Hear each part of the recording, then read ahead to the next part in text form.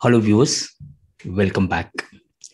So this is part 9 of our session on F12 configuration for stock item. In this session, we will explore more options and see how these options would be useful for your organization and how you can leverage these options. So let's now go to the next option. In the last session, we understood about the option of setting standard buying rate and selling rates for stock item. In this session, we will understand the need and benefit of the option set default accounting allocations for stock item in invoice mode. To understand the benefit of this option better, let us take a use case scenario.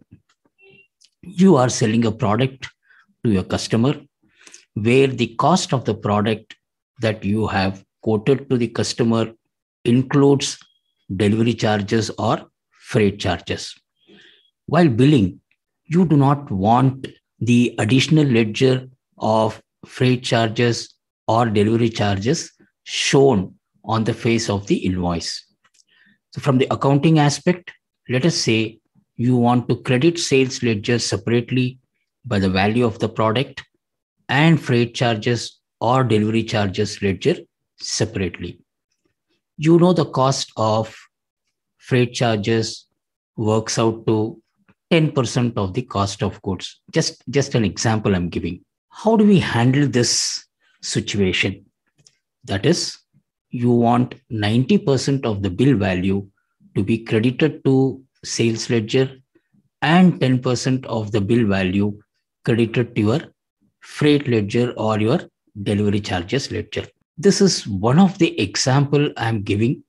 Depending on your business operations, you might have different use case scenarios of similar nature. To handle this situation, you have this option of set default accounting allocations for stock items in the invoice mode. Let us now go to Tally and set this option to yes and see how we can address the use case scenario we just now discussed. By now, I'm sure that you are aware how to enable this F12 configuration option for your stock item. You can go to stock item master creation or alter to enable this option for your existing stock items also. Let us go to alteration screen and take one of the existing item that we had already created in our previous sessions and set this option for the stock item and see the impact. So go to alter, press enter.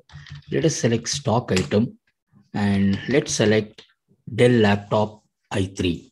Press enter and we are now in the stock item alteration screen.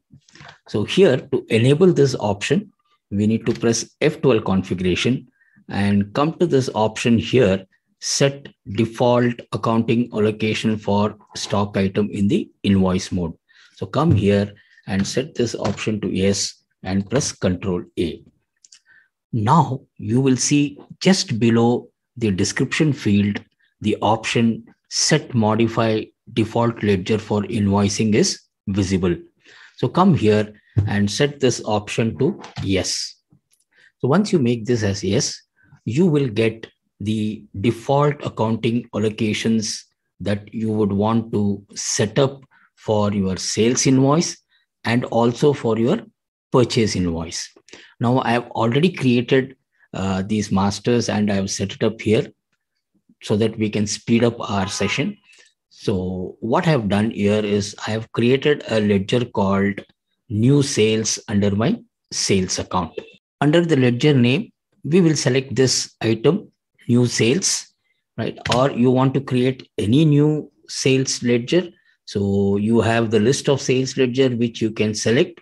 Or if you want a new sales ledger, you can go and create here, which I hope that already all of you know this. So I'm selecting new sales ledger, enter, and In the percentage column, let us specify 90%. That is what you are seeing on the screen as per our use case scenario. Once you specify the percentage and press enter, you will get the rounding off method. Just for the benefit of new viewers, I have explained in detail about the various rounding method options available in Tally and their result of the method chosen in my earlier videos. So we will select normal rounding off, and in the rounding limit, we will set it as 1, which means you are rounding off to the unit level. Since the allocation is not 100%, Tally is asking for another ledger where the balance 10% of the value needs to be provided. So here I'm selecting a ledger. Again, you press space bar, you will get ledgers listed here, and you select the respective ledger that you want for the balance 10%. So in this case, we are selecting freight charges, enter, and you enter 10% here. If you want to split this percentage to more than one income or expenses ledger, you can do so by providing the lesser percentage to the amount of 10%. So until and unless the entire 100% allocation is not completed, Tally will keep asking for additional ledgers so that you have a complete allocation of 100%. Important note for all of you, you can allocate only one ledger under sales group, and the balance portion of the percentage can be allocated to either ledgers under indirect income or direct or indirect expenses. Once the 100% allocation is completed, the cursor will now move to the purchase invoice section.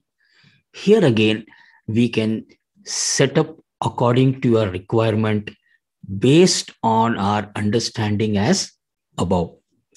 Let us save this master and pass a sales entry to see the impact of this option. In the purchase section, whenever you're going to make a purchase invoice for this particular item, Tally will automatically allocate the value based on the percentage you have specified for each of the ledger.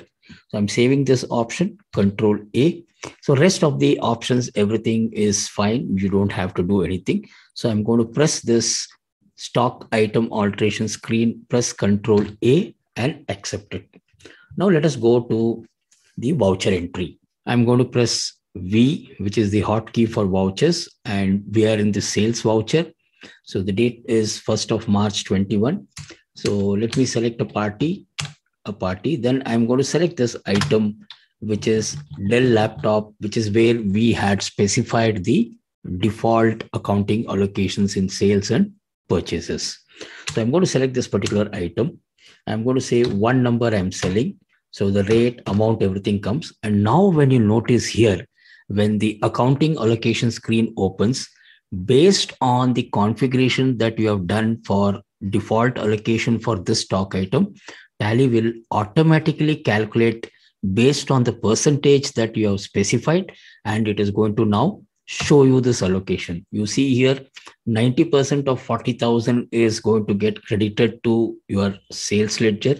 In this case, it is new sales, and 10% of the value is going to get credited to your freight charges. This could be under your indirect income, or it could be your expenses ledger also. You might have a common freight charges ledger both for your input and output also. It all depends on how you want to manage your masters. Enter, save this voucher, accept. Now let us go and view the ledger master and see the allocation. So I'm going to press Alt G, and then I'm going to select ledger vouchers, enter, and let me select the new sales ledger, which I had freshly created for this example. Enter here, and you will notice that 36,000 is getting credited to your sales ledger, which is your new sales. And let us see, where is this 4,000 getting credited. So just press F4 and then select the ledger freight charges, enter, and you will notice here that on 1st of March, the sales entry that you have made, 4,000 rupees is getting credited to the freight charges. So this is how, depending on the requirement and depending on various use cases, you can use this option of set default accounting allocations for stock item, and this will function only when you are capturing the entries in the invoice mode, in the sales invoice mode or in the purchase invoice mode.